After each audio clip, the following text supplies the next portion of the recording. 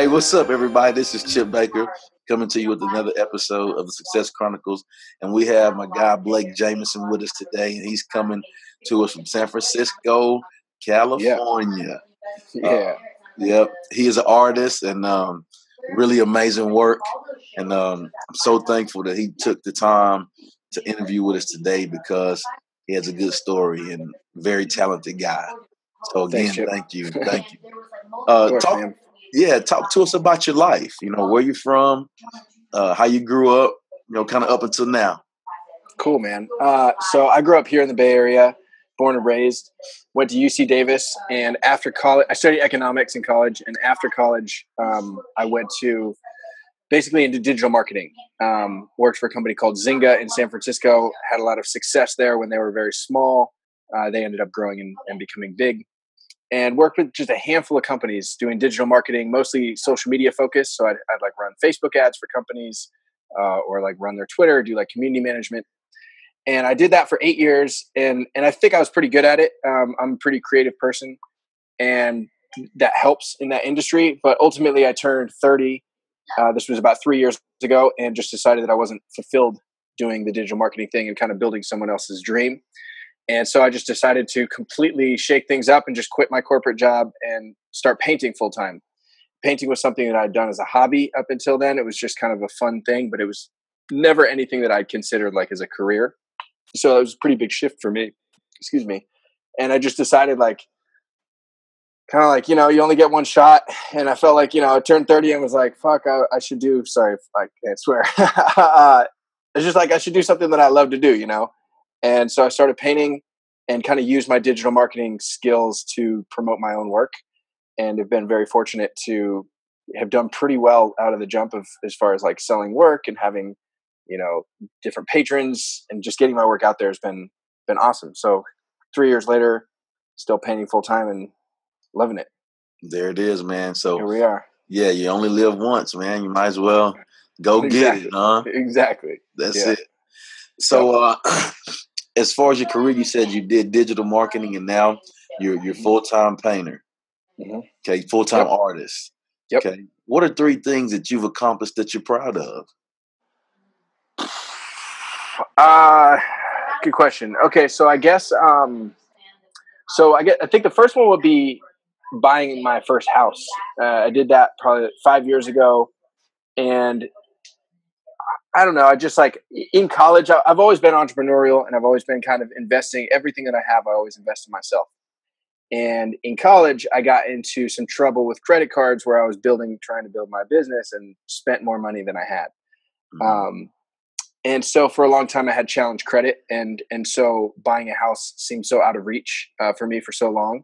So I was able to kind of, I guess, claw myself back up to like cool as far as credit goes and buy my first house. And so that was really cool. So that was something that I'm super proud of.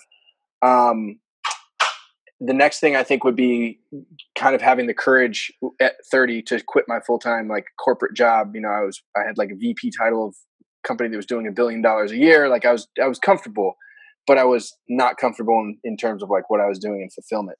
So I think that like having the courage to just say, I quit with no real plan besides like, I want to paint pictures. That was tough. And well, it should have been tough. It was actually pretty easy, but I'm still really proud of, you know, the fact that I did that. And then I guess the third thing would be, you know, this is me now 3 years later, and the life of an artist is like a roller coaster. There's a lot of ups and downs. Mm-hmm. And so there's definitely been times where, you know, if I have a slow month, it's reassuring to know that I can go back into digital marketing. And there's been times where, you know, people close to me, friends or family have suggested like, hey, why don't you just go back to this? Because, you know, you're struggling this month and you could do this and make good money. And I just haven't done that. So I'm really proud of that too, that I've been able to last 3 years and no looking back. Yeah. You know, you said, those are some good ones. You know, you said the F word, not the, sorry about that, but the fulfillment, yep. Not the other F word. Oh, yeah. Okay. Yeah. I use them both. Yeah. He said fulfillment, you know, and I think that's a really big thing. I think it's really cool when you can live a life where your job is not work. Mm-hmm. You know, like, and like I can say, just like you say with doing your art, I can say with what I do in teaching and coaching, like, I've worked my whole life for this, Mm-hmm. and so, there's long hours, but I love what I do. And so it's like, it may be tedious for other people, but like, I love this, Oh same yeah, with what you're saying, there's going to be yeah. highs and lows, but like at the end of the day, I think you love this, Mm-hmm. you know? 100%. Yeah. Absolutely. What's your definition of success? Um, for me, it's like a moving target. I don't think it's like one, it's not like a destination. It's like, for me, success is making today a little bit better than yesterday. And it's just like the baby steps kind of it.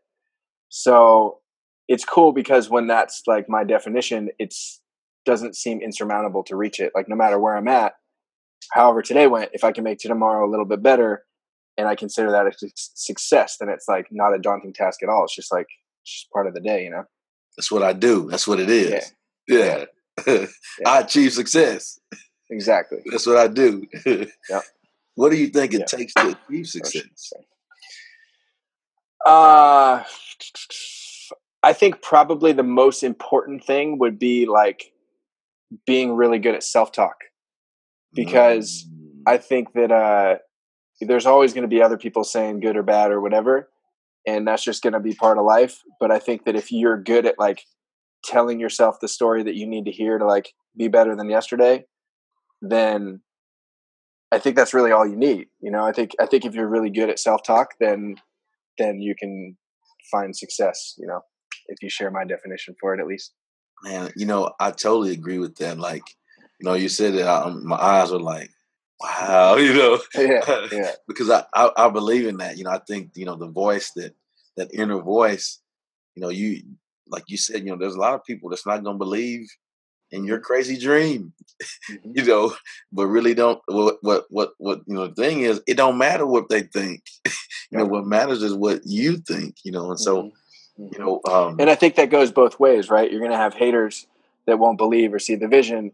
And then you're also going to have yes men that always say you're doing awesome and you're as good as you can be.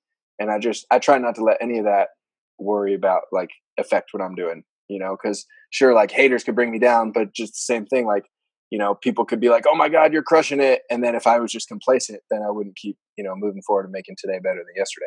yeah, so really you need some of both of that in your life, huh? Mm-hmm. Would you say that? Yeah. Let's talk about, you talked about the self-talk. Let's Mm-hmm. kind of touch on that a little bit. There's one thing that I do. I think the mindset and the self-talk, what you tell yourself, is so important. And Mm-hmm. and this is a thing that I do every morning, when I wake up, I'm still laying in bed, turn my alarm off. First thing I do is say my prayers. And then the next thing I do, I say is today will be a great day. you Mm-hmm. know, and like Mm-hmm. it's amazing. Like, it may seem weird to some people, but like to me, like it's amazing how that helps me with my mindset. Like I Mm-hmm. feel like, okay, well, I'm in control of making it be great.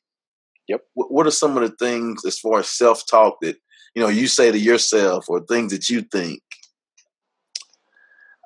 So I think that like one of the most important things as an artist for me is that like I keep taking on projects that completely challenge me, and that Mm, I'm back and forth in my own head of like, oh, I'm not going to be able to do this. No, I can do this. Oh, I don't know. It's a lot of work to do in a short time. Or, oh, it's a big project that I've never done something to this scope. So like, it's a lot of kind of like inner dialogue that's like debating of like, oh, I don't know if I could do this. Yeah, I could do it. I could do it. But for me, that's cool because if I ever, when I take on projects that are just like kind of like my regular routine of stuff that I've already done, it's just like, okay, cool. I'm gonna paint these things, and I know exactly what I'm doing. I know exactly how it's gonna work out. It's good in terms of like, I guess like security and feeling confident, but at the same time, then that's when like art starts to feel like my old job, digital marketing, because I'd show up every day and I'd have my things to be like, okay, I need to do X, Y, and Z, kind of going through the motions. So for me, like one of the most important things about self-talk is like ultimately staying positive, but being like, I don't know if critical is the right word, but just being like aware that like I'm continuously doing things that are like outside of what I've ever done before and challenging myself in that way. And so it's kind of this like back and forth in my own head. I think is important. Okay. So that's what I like. Well, there it is. Artist Blake Jamieson. Fulfillment. Success is a moving target. Gotta have great self-talk. Well, thank you so much again for interviewing with us today. Of course, man. With the Success Chronicles. I hope you enjoyed it. And thank you guys for watching this episode. We'll see you next time. God bless. Yeah. Thanks for having me, Chip. All right.